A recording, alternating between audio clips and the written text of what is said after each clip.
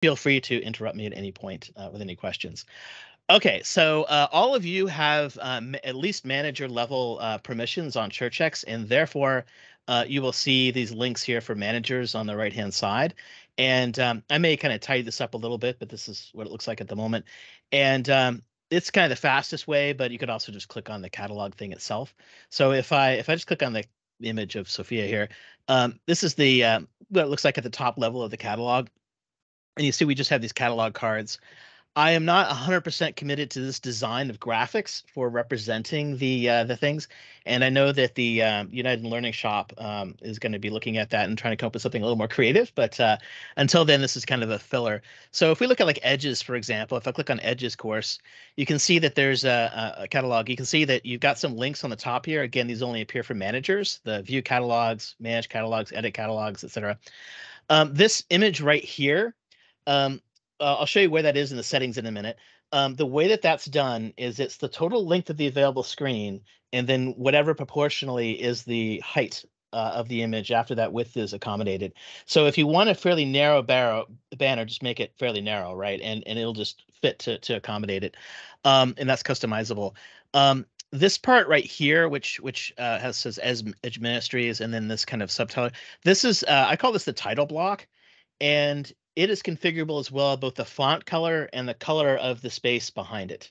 So if you wanted to, if you had like an image that was, say, had a red background, and you set the same color to your block, they would actually look like they were the same visual element if you wanted to do that. Okay, so we'll get into where that settings are and stuff like that. And then you get this description. And this description is basically HTML, and I'll show you where that is in a minute. And so because it's HTML, you can use other things besides text. So if you wanted to format the text with headings and lists and things like that, you could. If you wanted to embed a video, you could. If you want to do any of that stuff, you can. The only sort of thing to be aware of when you're making HTML for this or for the product cards is that you have to use inline CSS styling. So what that means is that if a lot of times in HTML, you sort of make reference at the beginning of a page to what's called a style sheet that exists somewhere else on the website. And that's where it gets its styling information for, what color things are, what fonts are being used, and so forth. But that doesn't really work here because, what formatting the Edge might want to use might be different from the formatting that Junius wants to use, and so forth. So because of that, you have to do the styling much kind of closer to the text. So that means actually using what's called inline styling. Pro tip, I find that ChatGPT actually writes pretty decent code. So if you want to do a quick and dirty job, you can just like take something and then ask ChatGPT, okay, format this in HTML with inline CSS styling, and it'll usually get it on the first try, right? Anyway, you get it. Okay, so these are some catalogs, and you see here I have some examples that Sarah has created of subcatalogs, right? Edge, the signpost series, Edge community events, and so forth. And I'll show you how to nest those catalogs in a second, but this is the basic sort of what these appear like.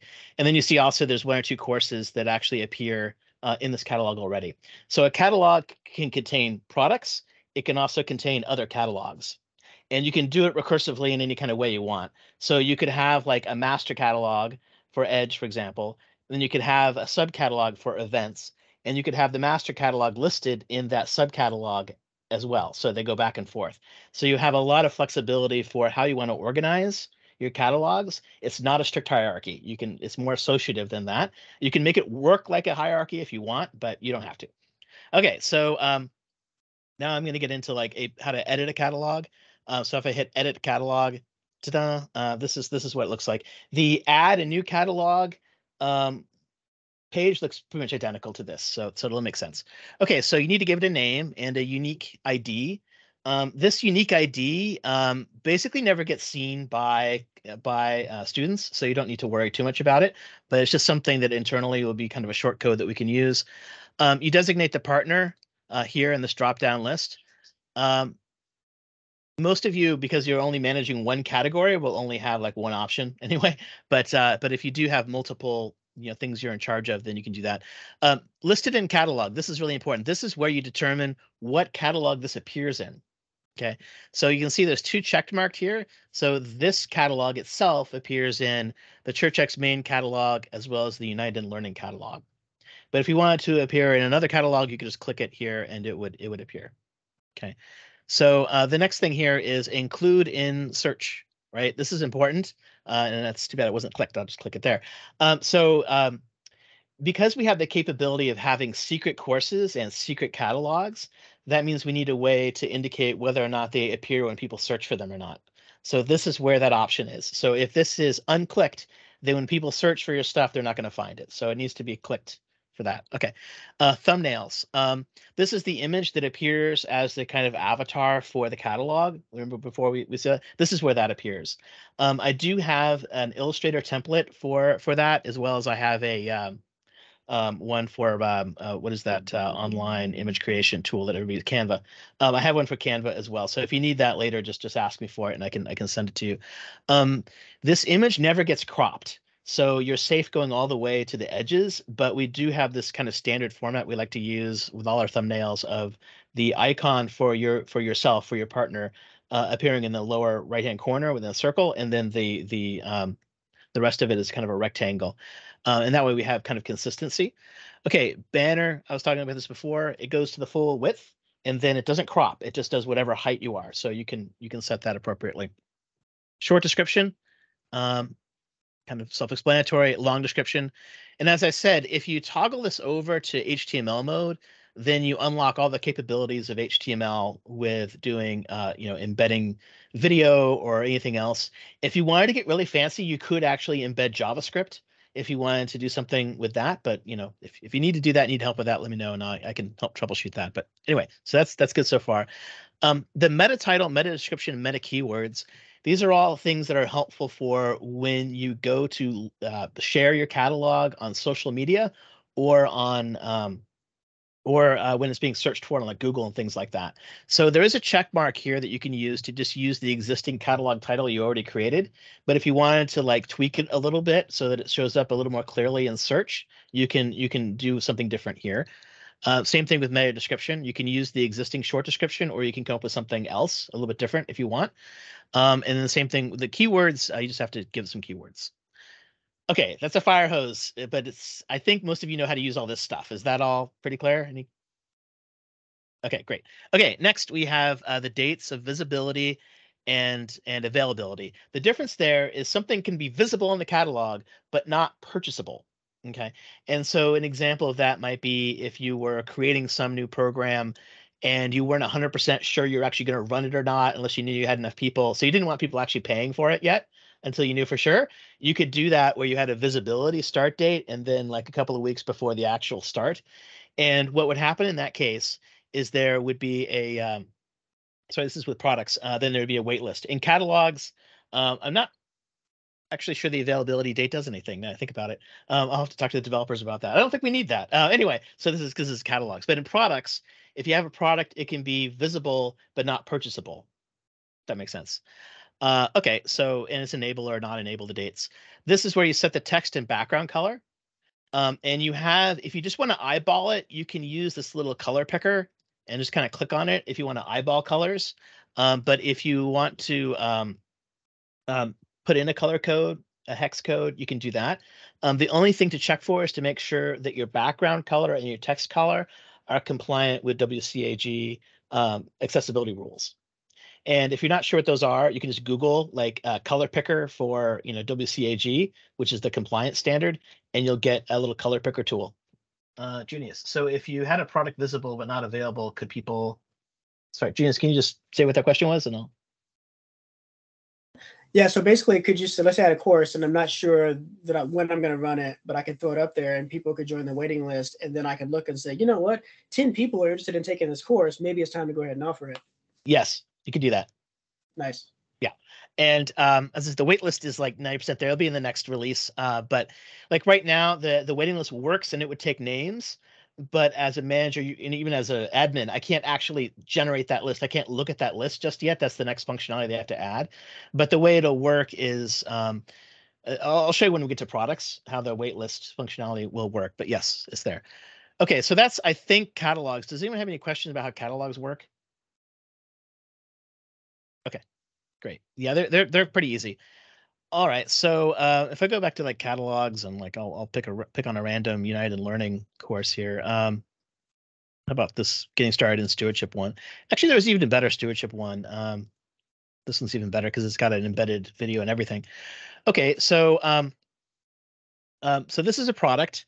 The sections here are this section at the top here, which I call the title block, is composed of there's a listing here of like what catalog it appears in, at least the main catalog it appears in.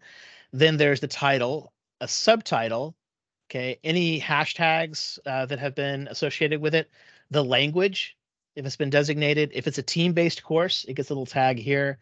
The price, of course, appears over here.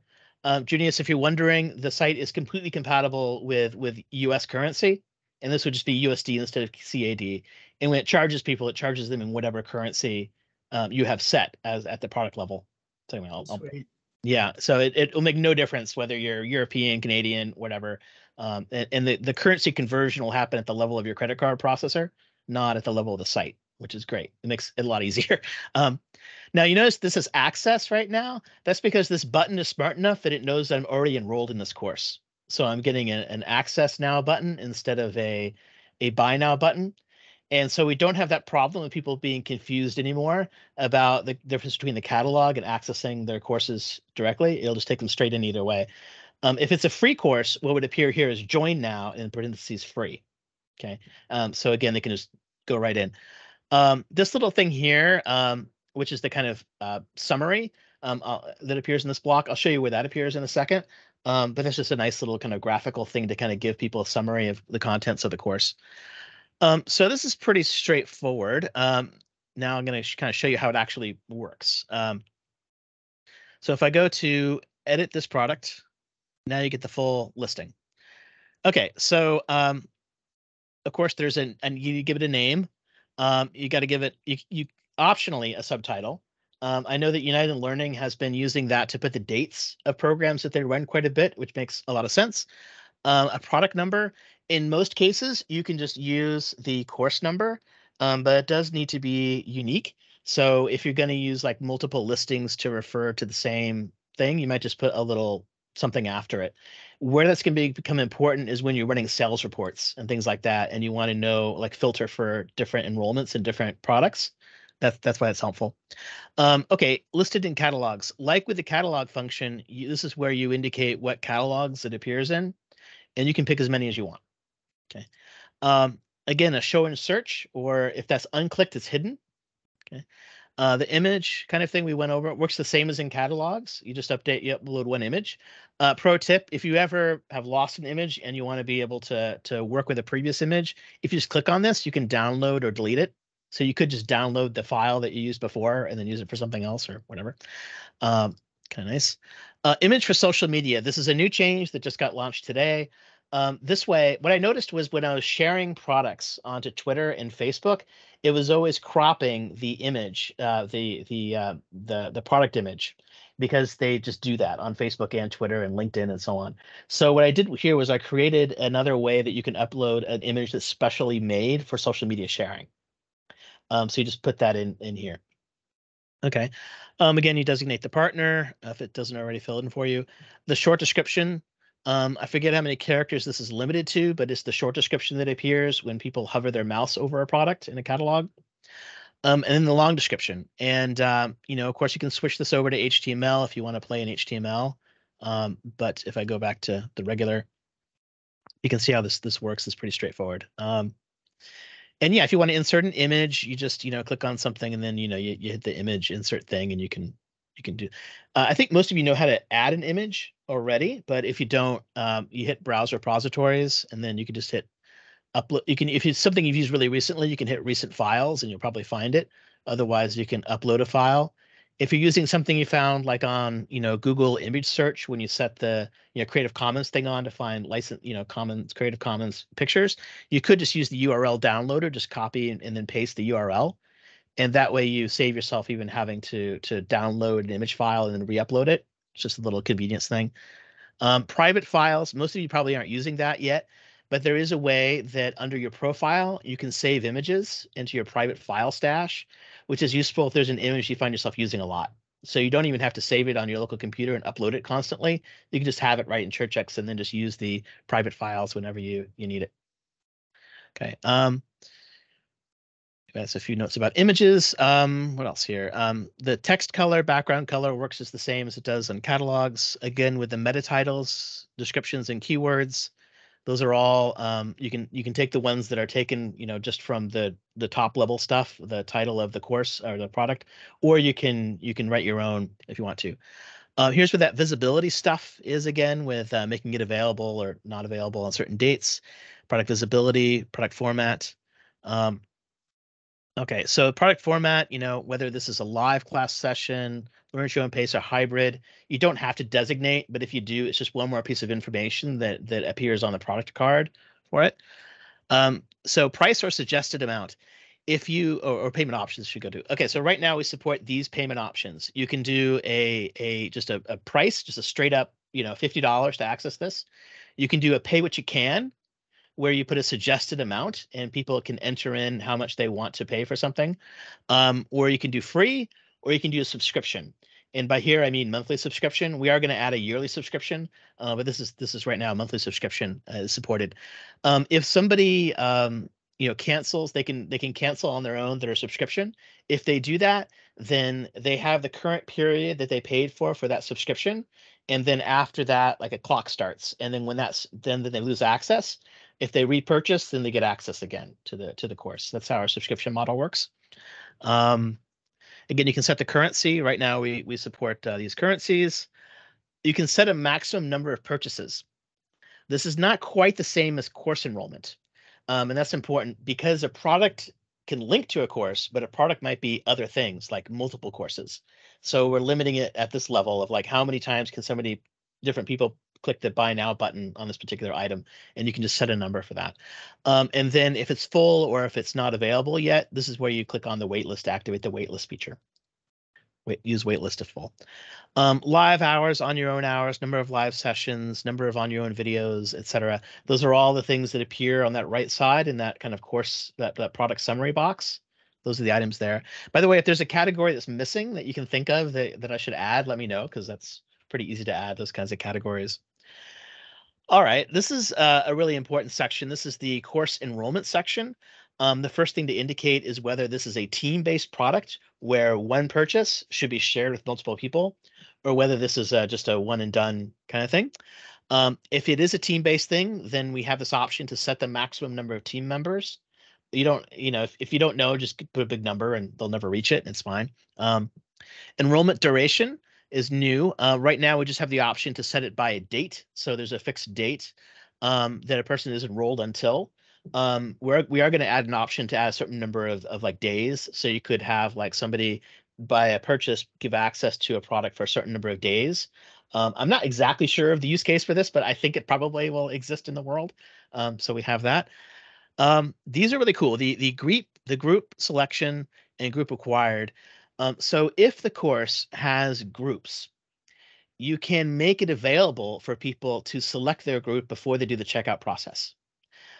This is especially important where you have a course with live sessions that are only available on certain days, and people want to know if they're available on those days or not before they commit to purchasing the product. Okay, Bronwyn. Yeah, so there's going to be a recording of this, Bronwyn, so you can catch it later. So you can actually select it before. Now you can, if just because a product has courses that have groups doesn't mean you have to make them select ahead of time. This is an option. So if you click it, then they'll be given those. And if they have multiple courses in a product, then they will get one for each of the courses that they're a part of that have groups. So for course number 1, here are the possible groups. Course number 2, here are the possible groups, and so forth. You have the option of letting them pick just a single group or multiple groups. You also have the option for making it mandatory that they have selected a group or not. And this next thing is a request specifically from United in Learning, and I think it's a good one, is ask users for additional information before checkout. So if you do this, they're going to see a question prompt when they're checking out, and you can put any question you want there, and then you'll be able to retrieve that information later. So if you want to ask them, like if it's an in-person teaching event and you want to ask them if they have dietary preferences, you could do that with this or any other kind of use case. Is the answer required? Again, whether or not they have to answer before they're allowed to proceed with checkout. Okay. The receipt email is one of the really critical pieces in this whole thing. So this is quite custom. It is entirely customizable what these receipt emails look like. So you could put critical information that they need to access a course in here if you want, and just know that it's limited to that particular course if you want to. It does support embedding images like this one here. It does not really support embedding video. Like you could put a YouTube link in there, but not really embed a video, and that's part of the limitations of email and just how email works. But anyway, we have that ability. You'll notice that there are these things in brackets here. These are what we call short codes, and they are filled in dynamically with the information from that particular course, product, or client, customer. So customer first name, customer last name, and so forth. If you're not sure which one it is, on the bottom here, there's this list of all the available product codes for a particular course, so you can help with that. Now, this is kind of critical. Note for teams. So the way that team sharing works is that, one person has purchased a course, all right, and then that person gets this email. And the idea is that they would then forward this email to the other people on their team, or at least do this team sharing link part here. And then the team sharing link, that link is what people use to sign up who want to join the course by virtue of somebody else's purchase, if that makes sense.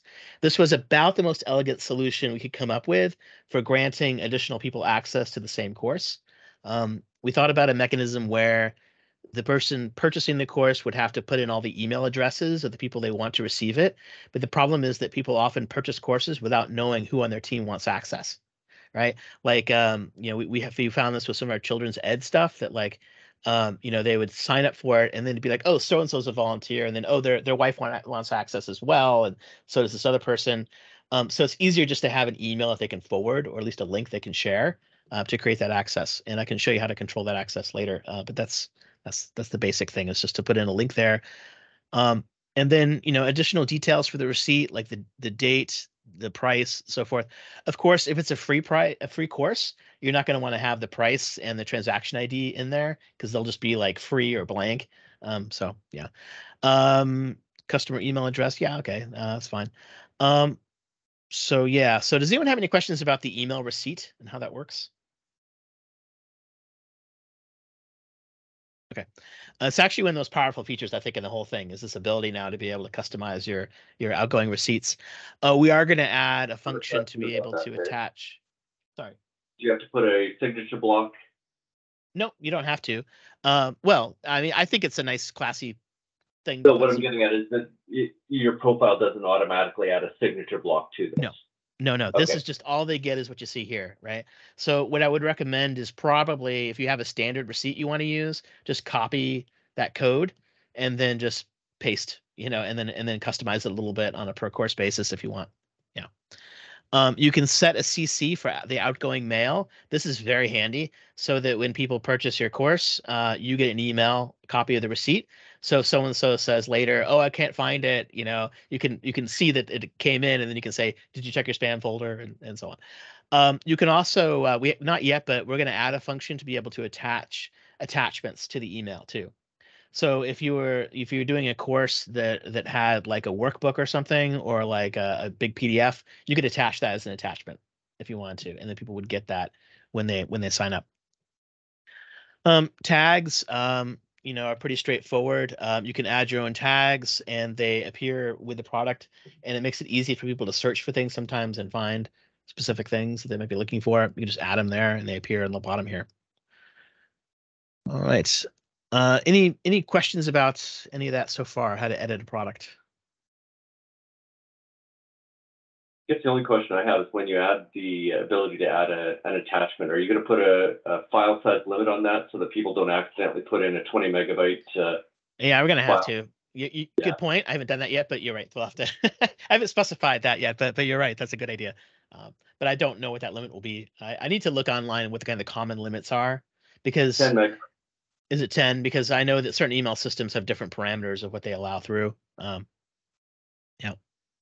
Okay. So this is the managed products page, and you can sort this all these categories here. So like product name, you can do alphabetical either way. The short description. I don't know why you'd want to do it by the first letter in the short description, but anyway, you could. We're going to add some filters here so that you can actually filter by a term. So you can just like put in, wisdom and see, all the courses where wisdom is mentioned in the short description, that kind of thing. But that'll make it much easier to handle when we've all got like 30 or 40 or 50 courses on here. But yeah, we're working on that. The only other thing I point out when we're looking at a thing here, like this course here, is the product engagement button. Now, what this does is it creates the ability to add a user manually to a course. So if somebody, for example, has paid you cash to access a course, or let's say they paid for a course and it was the same price and they can't make it and they want to be transferred to another course, this just makes it really easy to like put somebody into a course. And we're going to add a few more fields of information here, but for right now, all you have to do is hit add user manually and then search for them. They need to be somebody who already has an account, obviously, but if I look up, if I look up, John here, like he appears here, I would just click him and then now he would, ta-da, he's now in that course. And he's going to get an email in a second that he joined that course. And if you want to delete somebody off of there, again, you just hit the delete button here and they're removed from that course or any courses that are associated with that product. What we're going to add to this is this product engagement right here. That's where the if you had a user field for people to put in their own data at checkout, this is where that appears. And then this whole table here is going to be exportable as an XLS file, as a spreadsheet. So that's how it's going to work. There's going to be a similar button that's going to be for wait lists. That'll give you a list of everybody on the wait list. And again, you can delete people or add people manually or just dump out the whole list. If you want to send them all an email saying, hey, we've decided to run the course. Here's the date. Please proceed with purchasing if you want to join us. That kind of thing. The only other thing that I forgot to mention, which is really super important, is when you're working on a product, don't forget to add a course to it. So if I go to the bottom here to the courses to enroll right here, this is where you indicate what course is going to have the enrollment. And you can do multiple ones. And this is a little search box here. So, if I put in like wisdom, then I get, Junius Johnson's Wisdom and Possibility course. Okay. If I put in a different one, like, days, there's a bunch that have the word days in them, right?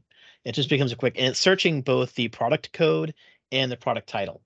So if you just want to do it by product code, you can totally do that. So if I just do like Edge, like it'll show me all the Edge courses like that. Okay. And you can, as I said, you can click multiple ones. In the future, we are thinking about like other order fulfillment things that might happen. For example, linking to an email list. Like right now, we use a Microsoft automation to do links to email subscription lists like MailChimp. And so if any of you want that, please let me know and I can set that up for you manually. But in the future, you'll be able to manage that yourself and you'll be able to link this to your own MailChimp accounts or Constant Contact without me even having to set it up for you. Right. Okay. All right. So that's how the basics work for editing a product, editing a catalog, managing that, doing the things. Are there any questions about what I've shown so far? Just to be clear, so you Yeah. This is you just showed us how to make a catalog product, and you pointed out don't forget to add a course in later. Are you about to show us how to make our own course, or is that something we still have to do the course for creation the way we've done it up to this point? Yeah, you still have to create a course in Moodle to point to. Yeah, right. I'm just saying, is this something we can do? Because before I've kind of sent my information to you guys, and then you guys have set it up. Is it now that I can do it myself? You can do it yourself. Yeah, you don't have to do it. I've been pampering you. I don't want to give you too much work to over there. No. Do it yourself. Yeah, you've got total privileges for that. Pro tip: you can also copy an existing course that you already have and use that as a shell, and then just like that's usually what people, as you know, what people usually do in higher in education on these LMSs is they commonly just have kind of a shell they use as a template, and then they just populate it with their own stuff. Yeah. Nice. Thanks. Yeah. Sure. Okay, so we have group selection, the checkout thing. let me show you what happens when somebody has signed up for a team thing. Okay, so this is your standard dashboard. One of the things, if you haven't already, you want to add is the partner sales report. And that is, so you turn on editing mode, and then you say add a block, and then it is sales report. It's not going to appear on here. There it is, right there, sales report. And then, and you probably want it in the main section, not on the right in the tray. But yeah, so the cool thing, of course, about this, oops, sorry, I have too many courses I belong to. Okay, the neat thing about this is, again, these are sortable, all these categories. So if you want to just look up somebody by their, email address or something, like, let's see if I can find John in here real quick. Yeah, see John appears here, John Borthwick, right? And you can then export these lists as either a PDF, Excel, or a CSV file. So you can also do all kinds of like date searches. So you can do like all enrollments within the last month, like this. Oops. August. Oh, why is that not working? Oh, there you go. Anyway, yeah, so you can do all kinds of date searches and stuff like that, and then export out those results. Any questions on how the sales reports work? Okay, yeah. For the team-based stuff, this is another block that you add. This is for admins. So if I turn on block editing, add a block, and then it is Teams administration right here. That's the name of this block. And once you have that, it allows you to look at like, okay, so for the creation story, which is one of the Go projects, if I click on this, I can see who's used that link to register from that team. So right now it's just me, but as people fill up those slots, they would appear here. So if you had something where you were only allowing like 5 people per church team, and somebody had to drop out, you could delete somebody, and then that link would be available again, like same link. They could just use it again. You can see here that the URL for that sharing link just appears right here, and you can also copy it. Oops. Where this little copy icon is, that just also copies the link to your clipboard. So if you just want to quickly find the sharing link for a team-based course, you can just copy that and share it with people. And you can see here how there's a maximum number allowed and the number of people that have used it so far available too. So in this way, you can manage the teams. You can see who's signed up for a team and delete them or whatever. Any questions about the team management stuff? Awesome. Okay. Let's see. Did teams? Did that? Oh, vouchers. Let's go over vouchers. The voucher system is fairly straightforward. I'm just gonna hit the Manage Vouchers button. There is a voucher log, which shows you the use of vouchers so far for your courses, and you can also do filters on that. So if you want to look at how many people have used a particular voucher code, like test 95, you can just limit it down to that, and then you can export an Excel spreadsheet from that. So in the case of like United in Learning, where they are sponsoring the people from overseas to do a boundary training course, but they need to build that internally to a different department from United in Learning to a different department. This way they can easily generate a list of how many times the voucher code has actually been used. So it's just kind of a handy thing. So to create a voucher, you just hit add voucher, and then you need to give it a unique code. This is the code people are going to put at checkout. So you put in a code there. If you want to give it date constraints, you can. You just enable the dates, and some sort of text there. You can enable dates or not. You can limit the number of maximum times it can be used.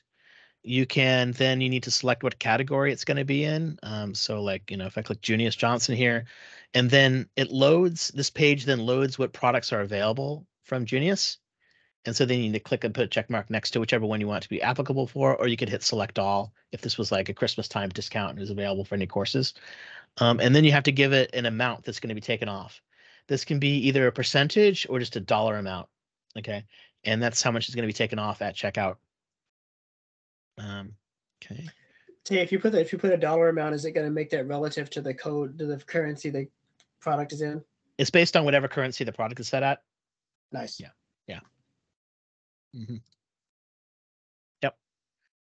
So you can see we have a bunch of like different checkout codes here, voucher codes. Yep. And of course, you can just quickly delete one if you want to, just by hitting the delete voucher button, or you can edit an existing voucher if you want to change the amount the discount is, or the dates that's available from, or anything like that. Right. Okay, did vouchers, did that. One of the other things I just want to point out is we have a pretty nice search feature now. So this catalog search box in the right here. So let me turn off editing mode. There we go. If I put anything in here, but default is to search by relevance. The relevance score is determined by how many times that word appears in the title, the subtitle, the short description, the long description, and the tags. So if it appears in any of those places, it'll show up in this catalog, and then it's ranked by how many times that word appears. That's our relevance ranking. But you can also rank it by date published, and then that just sorts by when they were put into the catalog. The newest, I think, being the first. Okay. What else? Search to that. Sales reports. Yeah. Transaction history. Yeah, this is kind of cool. So now when people, if they're wondering if they've purchased something or whatever, if they just go to their profile, they now have this transaction history block that shows them any past purchases. And if they hit the receipt button, then it generates a receipt. And this receipt is actually being pulled from Stripe. So it's it has the transaction history and the exact date and time and so forth of the transaction. And they can just print that. They could save it as a PDF if they want to, and then or whatever, and they've got their receipts. I'm actually going to change this so it'll show all the free registrations from the catalog as well, because I think that'll be useful. And and these are actually clickable. So if somebody's trying to find that course and they forgot if they enrolled in it or not, if they can't find it on their dashboard, they could find it through their profile. If I click on this, it'll just take me right to the this course, you see. Yeah, I'm trying to think what else here. All right, so we have about 15 minutes left on our hour. I think I've kind of gone through all the functionality. Are there any questions about anything here? Or things you'd like to see that aren't there?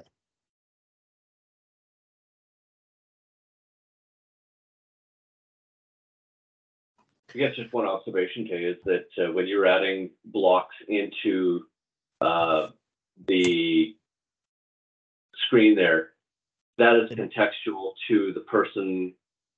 Yes. And their rights within Moodle. Is that correct? Correct. Yeah. So regular users could not put in a product block, or more accurately, they could, but there would be nothing in it. I want to make it so they won't even see the product block at all. But right now, it'd just be empty. But I'll change it so they can't even load it. Yeah. When I'm looking at my dashboard, I don't see on the added block the partner sales option. You don't? Edit. Interesting. Are you in edit? Yes, I'm in edit mode. Mm-hmm. Okay, so I can pull up ad blocks and I get administration, product catalog, comments, but that one's not on the list. Okay, I'll take a look at that. I wonder. I'm pretty sure I've got you as a manager and all that. Just see here. Suppress list of users. Junius. I'll show you some magic here. Junius Johnson. Log in as. Where's my login as? I can pretend to be you. Okay. Dashboard. All right. So, and then edit dashboard and then add block. You were correct. How about that? Yes. Why are you not a manager? All right. I will. By the way, do you like how notice the icon here changed? It's got me and it's got like a little mini you. That's this really is like cool. the Theotokos icon, it's like you are within me. Let me log back in as myself. That's hilarious. Okay, that would be under. I can troubleshoot this later if I can't get it right away, but let me go to manage courses and categories. But this might be interesting for some of you about how this is done. So Junius Johnson, right, and then we want to select permissions, assign roles, manager. No, you are a manager. Okay. Okay, I will find out why that's not the case. Okay. Any other bugs anyone noticed? Just a question, where do you select the currency that you want to sell a product in? Right. Okay. So if I go to catalog and I pick a random course here, I'll pick this getting started in stewardship, edit product. And where you have the price option, you have the currency options. Let me go down here. So this is the price, or if it's a pay what you can, it becomes a suggested amount, and which auto populates in the field. It's user editable, so they can just put in whatever number they want. But this is where you set the currency. So how does it know what the rate is for that? It doesn't. That's handled at the level of your credit card processor. So does this force the credit card to charge in that dollar amount? Like in that currency is what you're saying? Yeah, like whatever, yeah. And so Stripe will charge the credit card in this currency, and then the credit card company gives you the conversion rate that is part of your agreement with the credit card company. Okay, so this is a direct link to the Stripe account. Yes. This actually, and the integration is so cool with Stripe. Like if I go to catalogs and like I pick one that I haven't already bought. What's one here? Okay, so Wisdom of Possibility Geniuses course. So this is where you put in the voucher code. Like if I, it's gonna not let me do it, see, because that's not the right code. But anyway, you put in the code, and then when you hit buy now, it goes over to Stripe. And what it's actually doing in Stripe is it checks to see if there already is a product in Stripe, product object like this. If not, it creates one. So even within Stripe, I can actually search for courses so I have a backup of all the purchase data, not just a backup, but like a detailed backup. I can very easily dump information from Stripe. So it's uploading the picture and everything right to Stripe. Yep. And then once you hit pay, it takes them into the page. Like once they've paid, directly into the course. It doesn't even wait for a confirmation link to be sent. So, yep.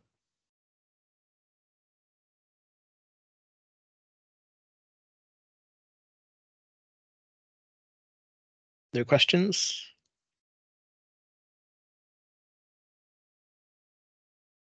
I have a question about unenrolling. If let's Yes. say somebody could not make an upcoming workshop that they've registered for, how does, like, if they wanted to unenroll and get a refund for the registration fee, how does that function work? At this stage, they still have to let me know Oh, because I okay, got have it, to got hit it. refund. I have Mhm. thought about creating a function where in the transaction history they can request a refund, Mhm. and that would trigger some kind of review. Right. It's a very similar functionality actually to what I want to create for people having to be approved to join a course, Mhm. where somebody could request to access and then they have to be approved to join. Similar kind of functionality. I just haven't specified it yet.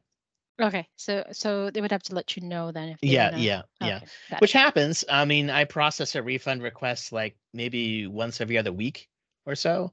It's probably just about as common that somebody says, "Oh, I can't make that date. Can you just switch me to a different date?" And then I just do it. And in that case, if you got a request like that where they didn't need to like get a refund, then you could actually do it yourself. You could just go into the manage product The thing and then managed for product, product yeah. engagements, and then just add them like that. Add them manually. Yeah, yeah. Yeah. Mhm. Do we need to unregister them from the one that they didn't make? Probably. Yeah. So you just Yeah, go to the other one and then just find them on the list and delete them. unenroll them. Okay. Yeah. Yeah. Thank you. What about the graphic for the catalog? I noticed that you got that layered image. Is that something that's auto-generated, or when you're in the catalog? Oh, And these ones here? yeah. Oh, I just made those in Illustrator. So what I'm getting at is that is the actual image for, like, in other words, that image is that way, or is That that is just created nope. that way? That is exactly what that image looks like. There's no trickery or CSS going on. That's just the image. Yeah. It's important when you make these images, by the way, to use PNG as your file format, not JPEG, because PNG supports transparent backgrounds. So this is actually transparency. There was some discussion about whether we were going to keep using those, though, those layered Yes, ones. correct.